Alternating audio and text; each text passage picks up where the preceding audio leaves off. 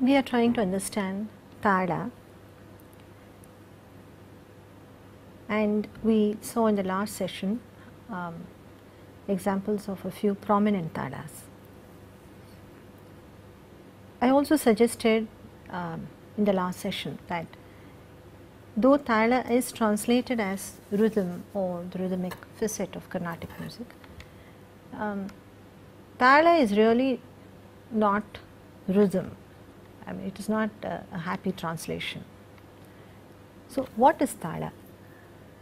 In an extremely erudite paper, Dr. Premlata Sharma, eminent musicologist, she suggested that tala is actually kala. Tala is kala. What does this mean?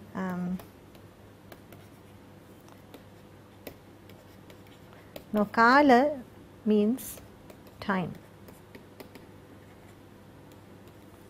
So, tala is actually a certain duration of time that is rendered in, or that is signified by hand gestures, and this cycle or this duration is repeated cyclically.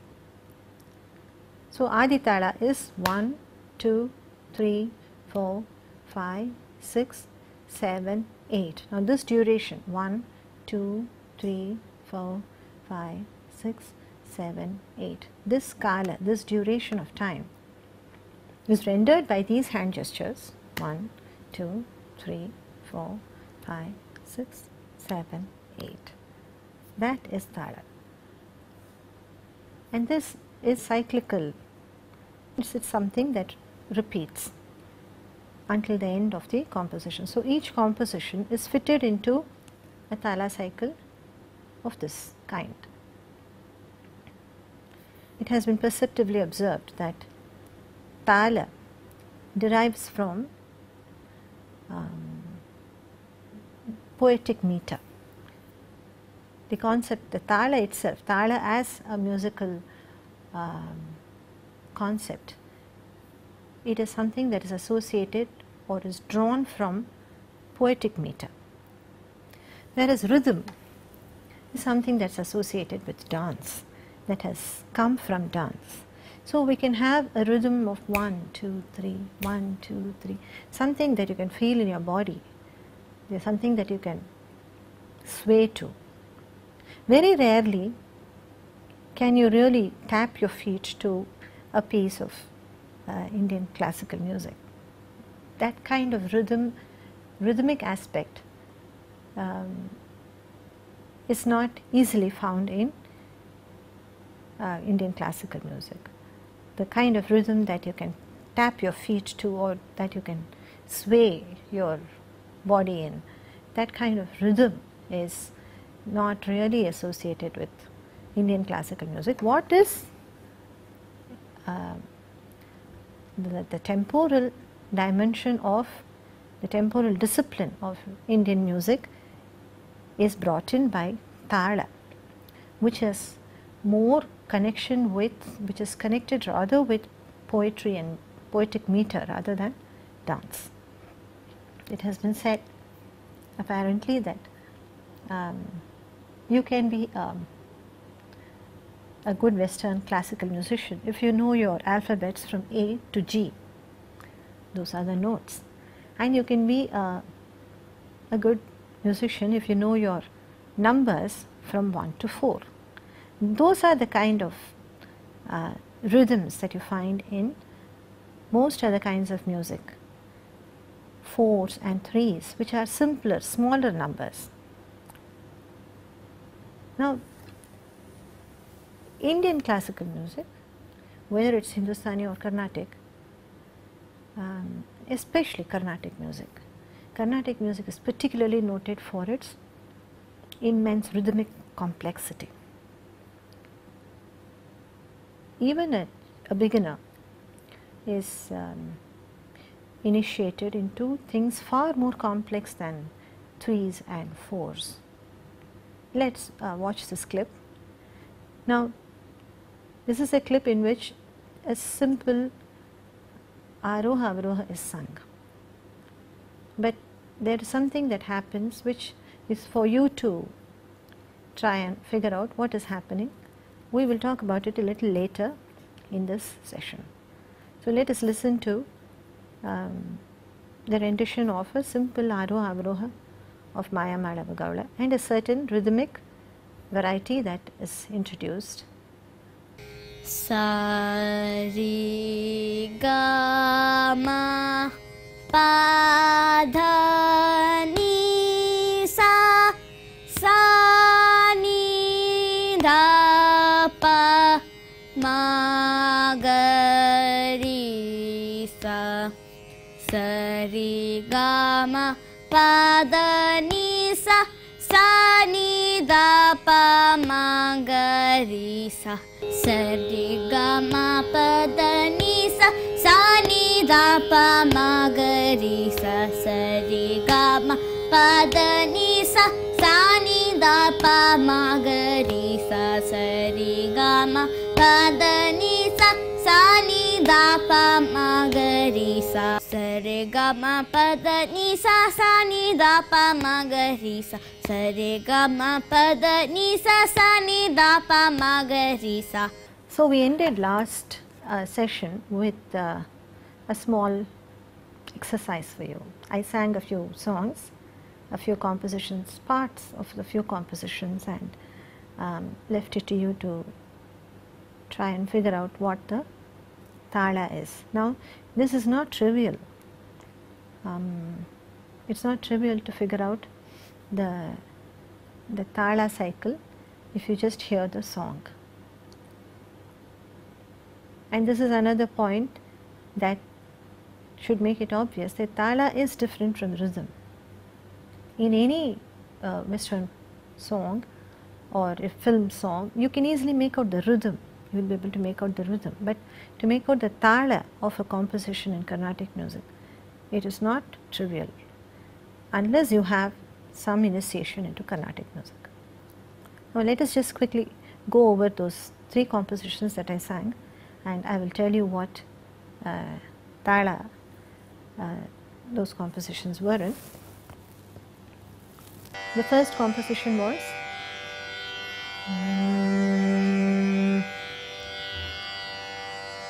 Nada Sudharasam Dilanu Nada Sudharasam Dilanu Narakritaya Pranavana Sudharasam Dilanu Narakritaya Pranavana Sudharasam Dilanu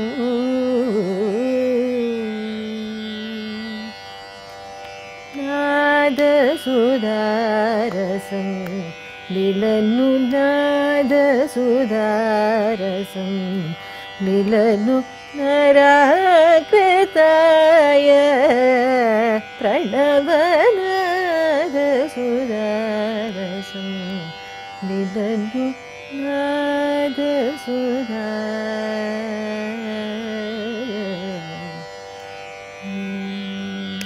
This was Rupaka Tala. Ganamurti Shri Krishna Venu Ganamurti Shri Krishna Venu Ganalola Tribhuvana Pala Pai Ganamurti Shri Krishna Venu Ganalola Tribhuvana Pala Pai Ganamurti. This was Adi. Pankajalochana Pankajalochana Pankajalochana Pankajalochana Pahi Murantaka pankaj lochana. 1, 2, 3, 4, 5, 6, 7. 1, 2, 3, 5, 6, 7. This is Mishra Chapu Tala. These three are one of among the most prominent talas that are used. Another variety of this Chapu Tala is also very commonly encountered. Mishra Chapu is a cycle of 7 beats. The other variety of Chapu Tala is a cycle of 5 beats, and it is called Khanda Chapu. Khanda Chapu is the other variety of Chapu.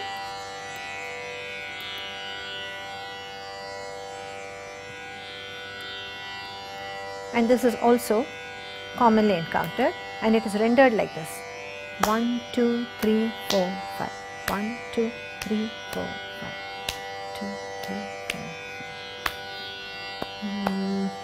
Hecharika gara he Ramachandra. Hecharika gara he Ramachandra. Hecharika gara he Ramachandra.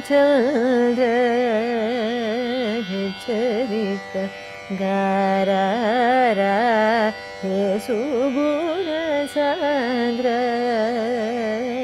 Hecharika gara he Ramachandra. Hecharika gara he Suguna Sandra. Hecharika gara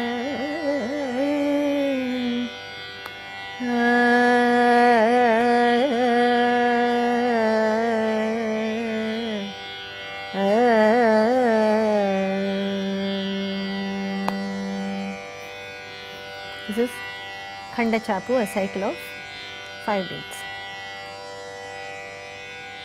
Now I will sing a composition and try and follow the Tala cycle and see what you make of it.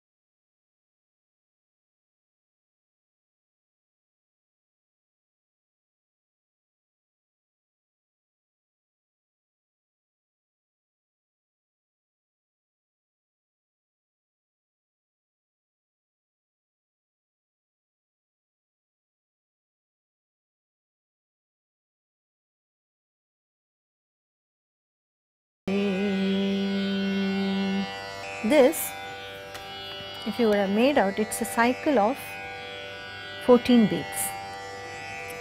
It goes like this. Kshira Sagara Shayana Vakshasthala Nivasa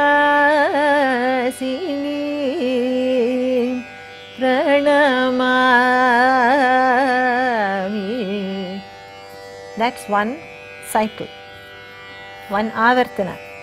If you remember, a particular cycle of a tala is called avartana or avarta, and this tala has a cycle of 14 beats. We saw that Adi tala has 8 beats, Rupaka tala has 6, Mishra chapu has 7, Khanda chapu has 5, and those are really the very commonly used talas in Carnatic music. Now we have talas like this also, the one that I just performed, and this is called Dhruva tala.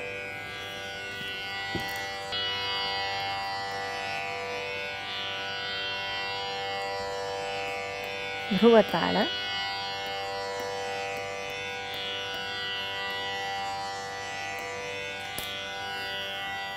Now when you have a duration as long as this, 14 beats, 1, 2, 3 and so on, you can very well see why there is need for an external reference like what we do by these hand gestures.